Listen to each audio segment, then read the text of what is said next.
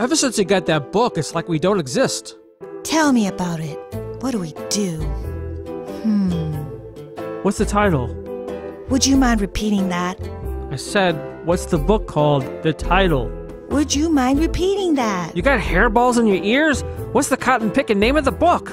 That is the name. Would you mind repeating that? Oh, cute. What's it about?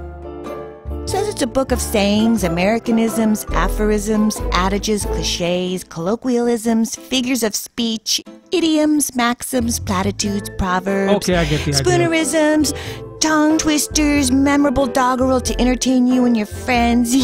Doggerel, I like that. What in the crap is doggerel? You know, funny little nonsense rhymes, plays on words, silly stuff.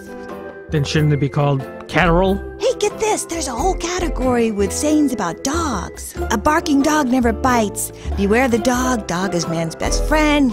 Love me and my dog. That's a good one. There's an oldie. You can't teach an old dog new tricks. I can sure vouch for that. Oh, BS. Hey, look. But you can learn new tricks from an old dog. That's clever. You know, this book is pretty cool. His bark is worse than his bite. I've heard that a time or two. But they never say anything about his breath. That's even worse. Now you're being catty. Say, let's look up sayings about cats. There must be a zillion of them.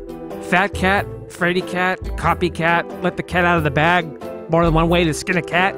That one is so gross and frightening. Thank God that cats have 9 lives. But the best life there is a dog's life. Take it from me. Ha, who says? You're such an animal. Look here, 15,000 entries. He'll never find any time for us.